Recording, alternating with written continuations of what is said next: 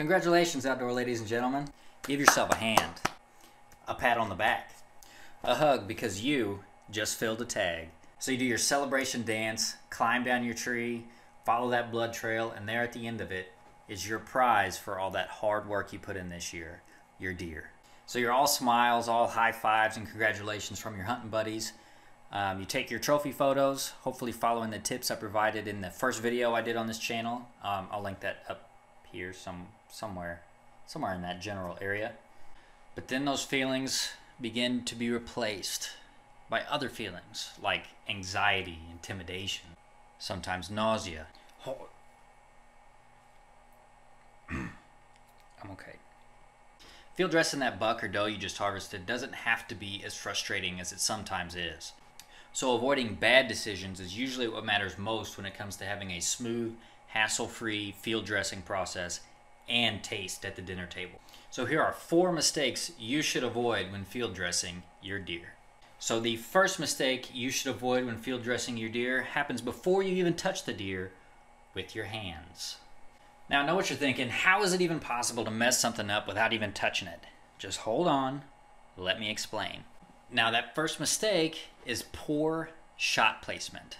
See, I told you I was going somewhere. Now poor shot placement can cause that deer to live longer after the shot. Not only does this increase your odds of losing that deer, but it also increases the levels of stress on it.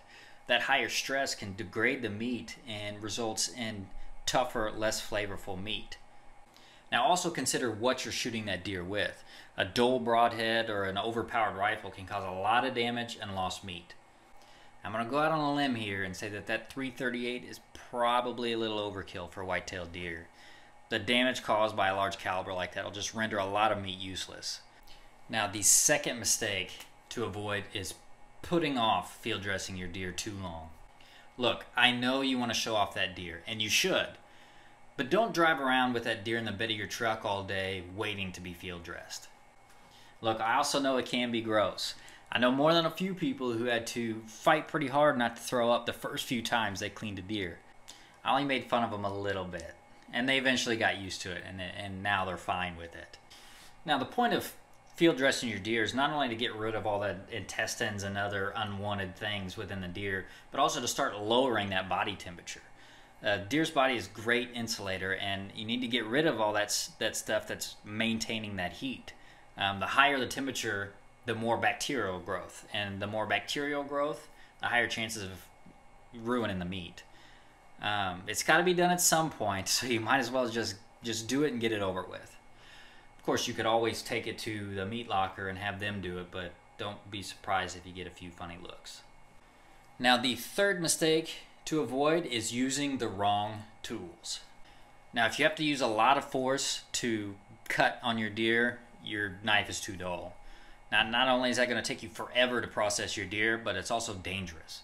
Just the more force you have to put on that knife to make a cut, the less control you have over it, and you'll eventually slip and cut your hand or cut your buddy's hand that's helping you, and he's not going to want to help you anymore. Now, a knife is the most obvious tool you're going to need for field dressing your deer, but they're not all created equal. You need a knife with good high-quality steel that's not only going to sharpen easier, but it's going to hold that edge better. Now, if you're lazy or you suck at sharpening, which I am both of those, you need to check out a knife that's got some replaceable blades. Now, I use Outdoor Edge knives, but there's a few other ones out there that are just as good. Now, a few other tools you might want to have on hand are gloves, a hatchet or bone saw for breaking the pelvis, and pruning shears. Now, the fourth and final mistake to avoid is improper cleanup. Now, just because you finished field dressing your deer and dragged it back to camp doesn't mean you get to kick back, open a beer, and start telling those tall tales about how you spot and stalked this deer and how far the shot was. You're not done yet. There's still just a few things you need to do to make sure your venison tastes the best that it can. Now, the first thing you need to do is give the deer a good rinse. Now, hold up. I'm not saying give it a bath. What? Now, all I'm saying is hose the inside off with some clean water before the blood dries. Now, another thing you need to do is you need to keep that body temperature down. If it's not freezing outside, throw a couple bags of ice in the body cavity, and also cover it with a tarp to protect it from bugs and any other contaminants that might get on it.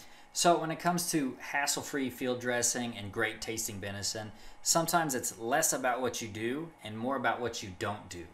So keep these mistakes in mind next time you fill a tag. So until next time, stay informed.